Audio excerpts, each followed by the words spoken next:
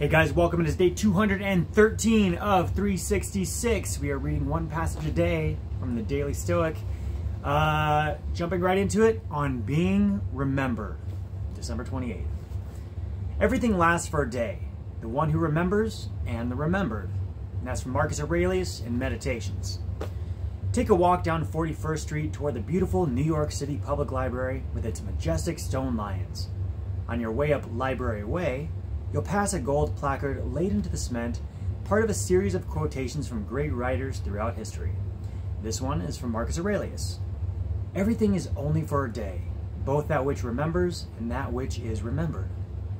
The library itself was designed by the firm of John Mervyn Carrière, one of the 20th century's most accomplished architects. It combines the collections of such luminaries and philanthropists as Samuel Tilden, John Jacob Astor, and James Lennox, and their names are carved into the stone. Today, the naming rights go to hedge fund manager Stephen A. Schwarzman. The opening of the library in 1911 was attended by President William Howard Taft, Governor John Alden Dix, and New York City Mayor William J. Gaynor.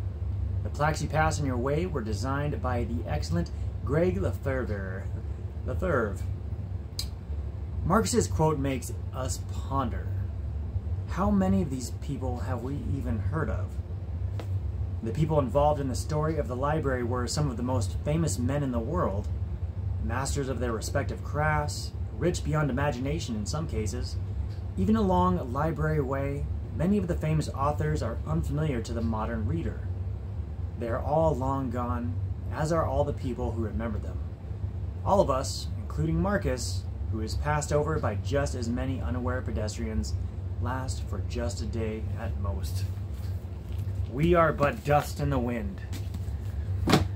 Not to say that you shouldn't have ambition and try and do great things in this world just because our insignificance in the grand scheme of things.